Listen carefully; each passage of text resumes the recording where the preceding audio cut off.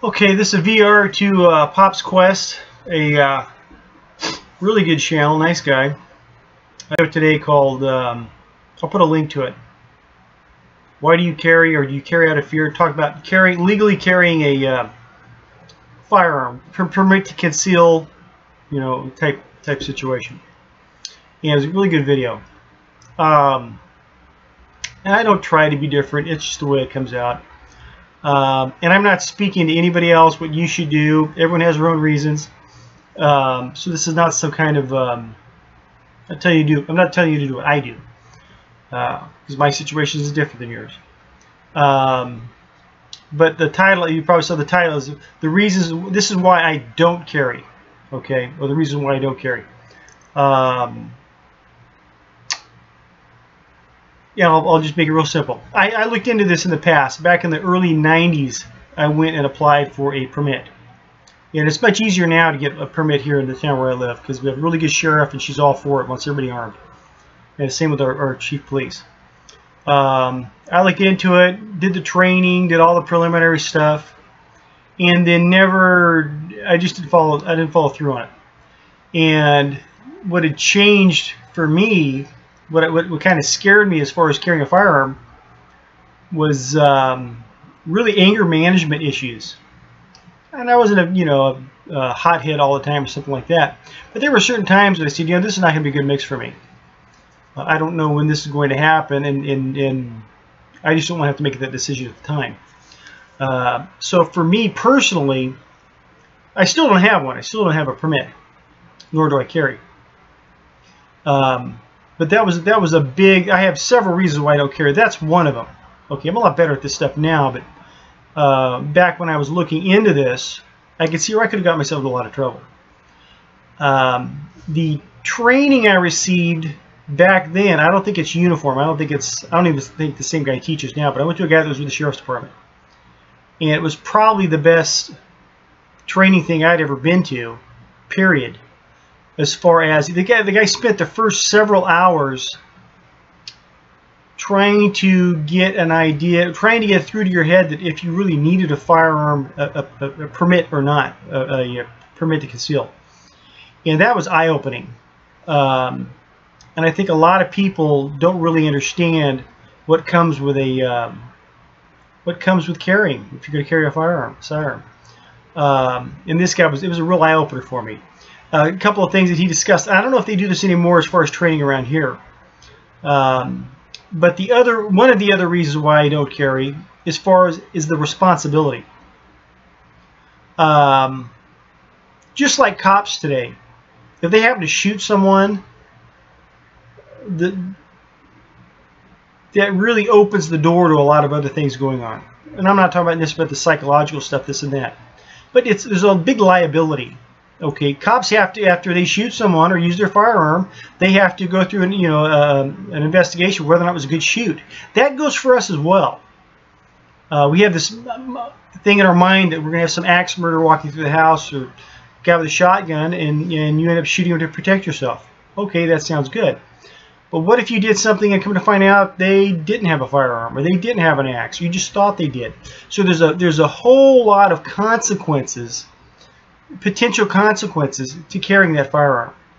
And when you really sit back and look at it, I think a lot of people just avoid that.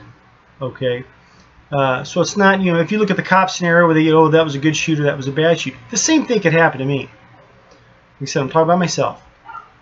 So that was another big deciding factor of whether or not I was going to continue and try to get this permit, which is much easier now. I did this back in the 90s. Then I have a guy I spoke with, who happens to be chief of police now, and he was trying to get me to get my permit. He said, dude, get it. You need it for because I have a night job. He said, you really should have your permit. And he came back a while later and said, did you get it yet? I said, no, I didn't get it.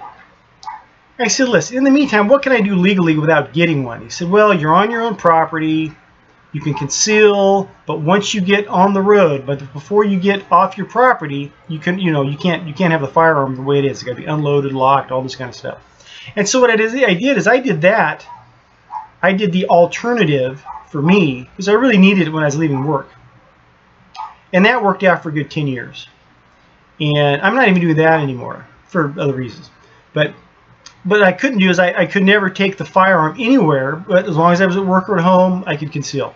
And that worked out for me for a good long time. So I never pursued the permit. But the reason I don't carry is like I said, one is there's I don't get myself, I mean, you never know if trouble is coming your way, but I don't put myself in the way of trouble. Okay, it may be coming for me, but I ain't going for it. So I'm not in you know, I'm even going to stores and stuff like that. I am very aware. Yeah, I see that's no guarantee, but I think some people get this idea when they're carrying a sidearm that somehow they're bulletproof. I will point one thing out. Like I said, those are my reasons. One is I had some anger issues, and two, it's a big liability. I mean, at the minimum, you could be sued. You know, you get a bad shoot or something, you could end up in prison. Okay, I mean, I could end up in prison. I'm not talking about anybody else.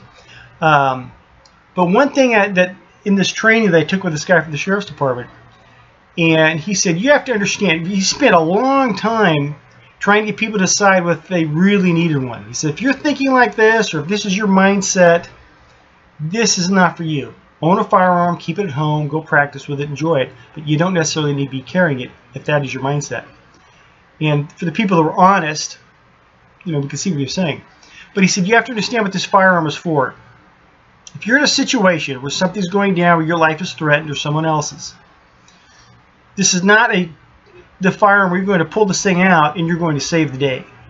All the firearm is to do for you is to give you time and distance. Okay? You're going to use that firearm to enable you the extra time it takes to get out of that situation and put distance between you and it. Get far enough away where you can then call 911 and have the cops go back there and get shot up. And he said once he beat that into our heads, you got to understand, you're not the corner guy and, you know, gonna take these guys out and this kind of. You just want to get out of there. And I think he was right. That's it. I won't get off on the tangent, but anyhow, the reason I don't carry myself, and is like I said, was anger issues with myself, and then just the huge responsibility of it. You know, I could do something stupid. You know, maybe in the eyes of the law, it wasn't legal for me to shoot that person, fire that gun, whatever I did, and then my butt's in jail or sued or whatever the case is. So that was. I don't mean to be a party pooper here, but it's just something to consider. Another thing, and I'll go off on a tangent here, so I got a few minutes. You hear a lot of these people talking now that, well, if that bar, or like the Orlando thing, or if that place, if there were some people there, if it wasn't a gun-free zone, and there were some people that were legal gun owners that had the permit to conceal, that may not have happened, or that may not have been as bad, or these kind of things. Yeah, that's true. It could also have been worse. I'm not real keen on having everybody armed, because most people that I come across every day are clueless, and I prefer not having them armed. I'm not saying that I'm special or anything like that, but I see these people driving around, texting, driving me off the road, this kind of stuff. I don't like this person to have the opportunity to be armed. Okay, that's not the person I'm depending on. If there was, and I know here in California, when you receive your training, they do not train you for active shooter. Now, if someone was saying, oh, but they train for that now. There's civilians out there with firearms that have been trained for active shooter scenarios. Okay, I'm cool with that. That's great. But just thinking of a bar where everyone's packing, I don't go to bars anyway. But that don't sound good to me. But I see my sister has a permit to carry. Okay. You don't know her. If you did, that wouldn't make you feel very good. My sister carried. This would be someone who dropped down below a table, just lean over and empty the gun. You know, having a lot of people loaded up with firearms, I don't think that's necessarily the solution. But that's just my opinion. Yeah, that's why I don't carry. It's a great video by Pops Quest. I think most people like us in this community that watch these kind of videos. We get kind of tunnel vision. We think that maybe everyone else thinks like we do, and I'm not saying that's good or bad, but they don't think like we do, and so therefore they're really not the profile or not the person I think that needs to be armed. We might, We might be in a bar situation where we were the type packing the firearm and we're looking at the doors and where, and maybe we've got training, we've got the right mindset. That's fine, but the average person doesn't. So when I hear these people on the radio, well, you know, if more people this, I don't think that's the solution, because most people are just clueless. God bless them, but they just, you know, there's a lot of sheep, and you need some good sheepdogs. Anyway, I'm going to shut up. Great job, Pops Quest. Go subscribe to his channel if you haven't heard from him. Love you, and God bless.